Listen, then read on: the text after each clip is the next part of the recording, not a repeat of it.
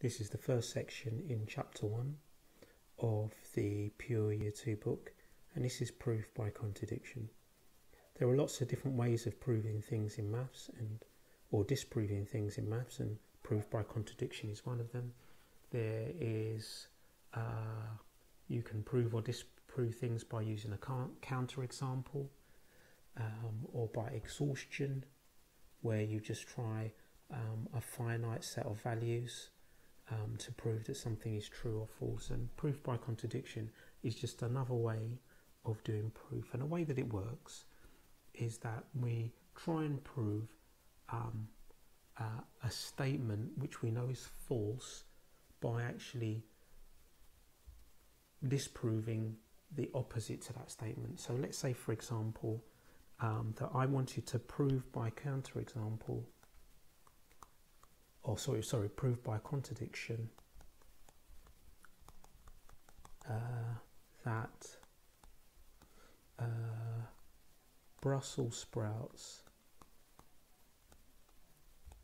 taste nasty. Okay, so what I would do, I would actually start by trying to prove that Brussels sprouts taste amazing, and I would eat some Brussels sprouts, then come to the conclusion that they do taste nasty, or come to some sort of contradiction to my original statement. So you can see how it works. You try and prove the opposite statement until you end up with some sort of contradiction or something that doesn't make sense. So a few things that will be useful in this section is we're going to often be referring to integers and prime numbers and things like that, and we want to sort of make sure that we're using the right type of notation. So when we're talking about an integer, we'd probably want to be using n. If we're looking at odd numbers, we may want to describe them as 2n plus 1 for odd, or 2n or 2n plus 2 for even, and we can use n or k for this. Also fractions, it's useful to describe fractions as something over something, a over b, and prime numbers, we'll refer to them as p1, p2, prime number 1, prime number 2, prime number 3, and so on, yeah, up to prime number n. Yeah, so this is going to be useful. N for integer, want to be able to describe odd and even numbers using n or k, fractions as a over b, and primes as prime number 1, prime number 2, and so on. Okay, so let's have a look at this question here. So here I want to prove by contradiction that there is no greatest odd number. Now whenever you have a question like this, we must always start by writing down our assumption, and our assumption is going to be the opposite to the statement we've been given. Okay, so proof by contradiction, there is no greatest odd number. So my assumption is that there is a greatest odd number. Let's write that word out properly. So assumption, there is a greatest odd number. Yeah, that's my assumption, that there is a greatest odd number. Okay, and we might want to call that odd number n, or we might want to call that greatest odd number 2k plus 1, for example.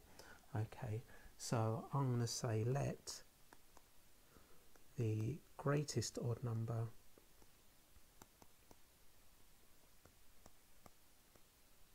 be 2k plus 1 for some value of k. Yeah, so I've got this greatest odd number. Well, I know that I can take that greatest odd number and I can add another 2 to it, and also get another odd number which is greater than it. So I've come to a contradiction that whatever number I pick as the greatest odd number, if I add 2 to it, I get another odd number, because I know that odd plus even is odd. So that I will have another odd number. So we can write down that actually there is no greatest odd number. Yeah, there is no greatest odd number. So that's our proof by contradiction. We start with the assumption and we try and prove the opposite statement until we come up with some sort of contradiction. Here's another one. Prove by contradiction that if n squared is even, then n must be even. So our assumption is going to be the opposite statement. So we'll just write down this assumption here, just like we did on the last one. And this assumption is going to be that if n squared is odd, or n squared is even, then n must be odd. Okay, so if n squared is even, then n must be odd. So we're trying to prove the opposite statement. Okay, so we start by saying, okay, if n is odd, and we can describe odd numbers as 2k plus 1, so for all values of k, or for any value of k, that's going to be an odd number. So let's see what happens when we do that odd number squared. Do we end up with an even number? Is that possible? We're trying to prove the opposite. Now we know in real life we you know, that's just something we know, but in maths we need to prove it. So let's take our odd number 2k plus 1, and let's square it and see what happens. Okay, so that's going to be 2k plus 1 times by 2k plus 1, and we end up with 4k squared plus 4k plus 1. Okay, now that can be factorised out, so I could put 4 or 2, so I've got 2 times something plus 1. Okay, now if you've got 2 times something plus 1, it's odd, isn't it? Yeah, 2 lots of something, and the something that we have is this bit here. 2 times something plus 1 is odd. Okay, so what do we end up with? That if n is odd, n squared is odd. So we've started with n being odd,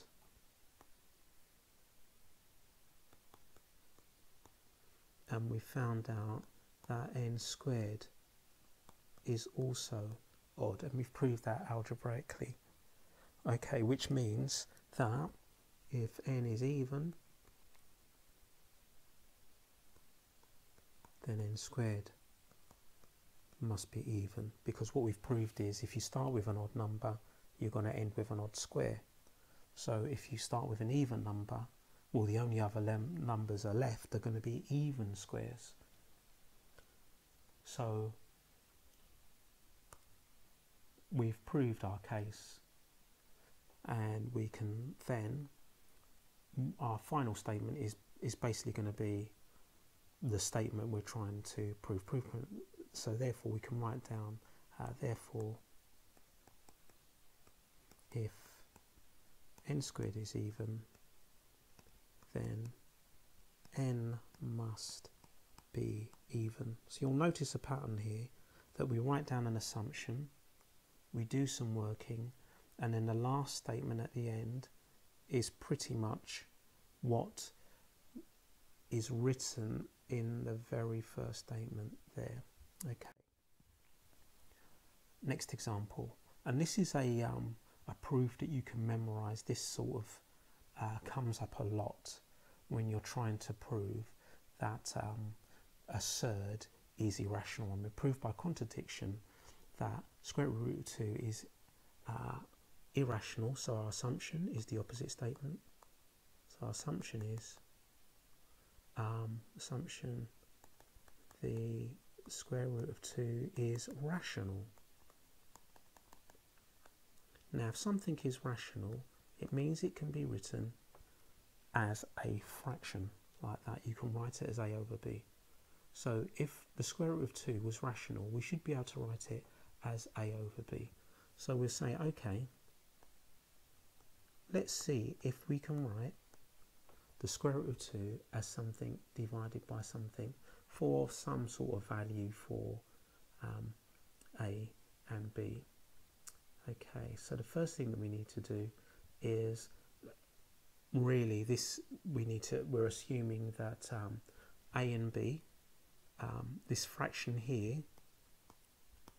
has been simplified as much as it can be, which means if you've got a simplified fraction, it means that these two numbers don't have a common factor. So simplified implies no common factors. If they did have a common factor, then you'd be able to simplify a bit further. Right, so the first thing we do is going to square both sides to end up with 2 equals a squared over b squared. Then we can times both sides by b squared, and we'll get 2b squared equals a squared. Now, because we've got 2 times something over here, that tells us that a squared is even, because if you do 2 times something, you're going to get an even number, which also means, if you think about our last example, our proof, it means that a must be even. Yeah. Now, carrying on from that, if a is even, it means it can be written as 2 times something. So let's say a is 2 times some number n for some value of n. Yeah, because we've said that a must be even. So now let's go back to the statement we had before, and which was this. Let's write it the other way around. A squared equals 2b squared. And let's replace a squared with 2n, or replace a with 2n. So 2 times something, because a is even, squared. Okay, and that equals 2b squared. So from there we'll multiply the brackets. We'll end up with 4n squared equals 2b squared. So this is just algebra. I can divide both sides by 2, and that will give me 2n squared equals b squared. Now you might be thinking, well, what does this mean? Well, actually what this means, because we have the 2 here, this means that b squared must be even. Yeah, because you've got 2 times something to give you b squared. So if b squared is even, that means that b is even. Now, let's have a look. I've got up here that a is even, and I've got down here that b is even. Let's think about it. If a is even, I've got some sort of even number, because the original statement was the square root of 2 is a over b. I've got an even number over even number. Oh, right. Well, we have a contradiction, because if I have an even number over an even number, that means this fraction can be simplified, because 2 even numbers will have a common factor of 2. So we sort of need to finish this off and say something like since A and B are both even and have a common, I'm going to run out of space here, common factor of 2, we have our contradiction. I'll just write down contradiction here because I've run out of space. So if we have a contradiction, then the square root of 2 is irrational, and it's worth memorizing this proof because it's pretty much the same for any type of surd, like for example proving that the square root of 3 is irrational, or the square root of 5 is irrational, or the square root of 7 is irrational. It's the same type of process. Okay, our last example here, example number 4. Prove by contradiction that there are infinitely many prime numbers. Okay, and this is a nice little proof, and it's actually linked to prime factors. You know, when you did factor trees and you worked out the prime factors, it's linked to that. Okay, so like the previous ones, let's start with our assumption, and our assumption is that they're not infinitely many prime numbers, but there are a finite number of prime numbers. So that's the statement we're trying to prove, and hopefully we'll come up with some sort of contradiction. So let's say if I were to list all the prime numbers and there was a finite number of them, I would have prime number 1, prime number 2, prime number 3. Okay, I'd have a list of up to n prime numbers, and we'll finish at n because we've said there's a finite number of them. Yeah. So where n is some sort of finite number of prime number 722 or prime number 1,050,000. Yeah, if there were a prime number, n would be some sort of number where we'd get to the end of the list, and that will be it. Okay, now this is linked to prime factors in that we're going to take a number, let's call this number n, and let's say that this prime number is the product of all of this list of primes. Yeah.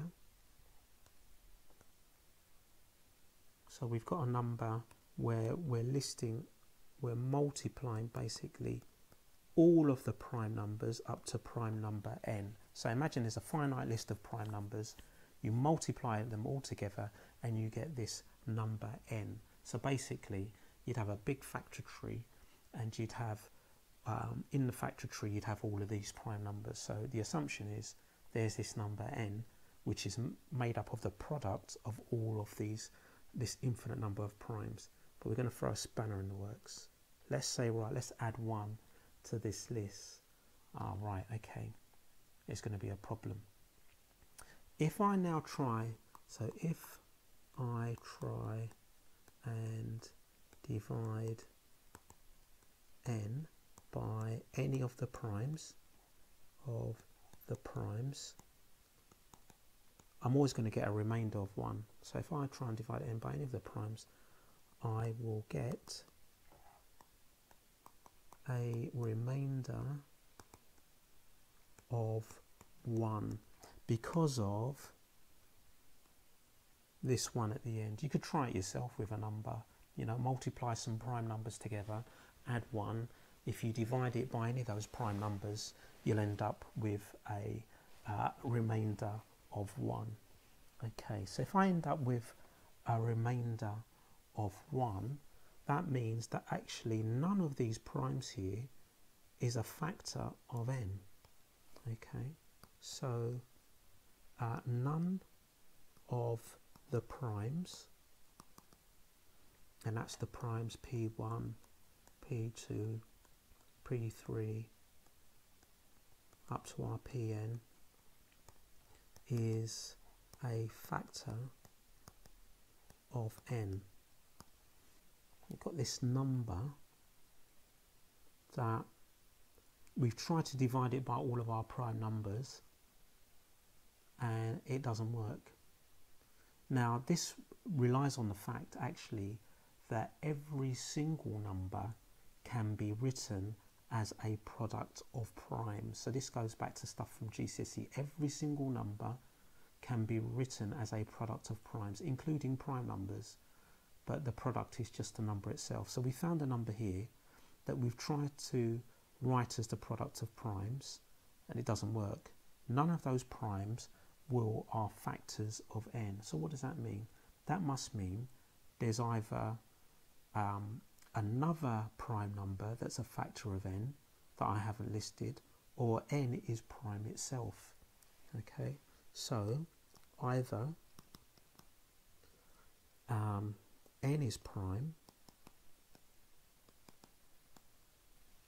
in which case none of these would be factors of it anyway, or there is another prime that is a factor of n. So what does that mean? Well, it actually means we've come up with a contradiction. So that must mean that there is an infinite number of prime numbers. Yeah, so we have a contradiction. Therefore, there is an infinite number of primes. This proof is worth sort of reading for a couple of times until it really sort of sinks in what's really going on. And as I said, just try it with some numbers. Pick a number, I don't know, 10, and say, right, okay, that's that's 5 times 2, so there's my primes, product primes. Let's add 1 to that. All right, in which case, now let's write this down. So yeah, let's say I had 10 is like my number n, and that's 5 times 2, so there's my primes. But then let's say I added 1 to it. Okay, so that means 5 is no longer a factor, not a factor anymore, because now we've got the number 11, and that's not a factor of it anymore. So what does that mean? Either the number which we've created, which is now 11, is either a prime number itself, which it is, or there's different prime factors which I haven't thought about. And then try it. You'll always find the same case, that when you write a product of any primes and add 1 to it, the number that you now get is either a prime number itself, or there are other prime factors of that number. Now the one I picked, for example, by adding 1 to the prime factors, I ended up with a prime number. If I picked a different number, that may not happen. So for example, if I, let's pick the number 8, which is 2 times 2 times 2, so that's the number 8. If I add 1 to those prime factors, I get 9. So it either means that 9 is a prime number, or there are other prime factors. And there are other prime factors. The other prime factors are 3, not 3 times 3. Yeah, so that will always work. As I said, try it with a few numbers, get your head around it, and then it will really make much more sense. So you should now be in a position to do exercise 1A on pages 4 and 5 of the textbook.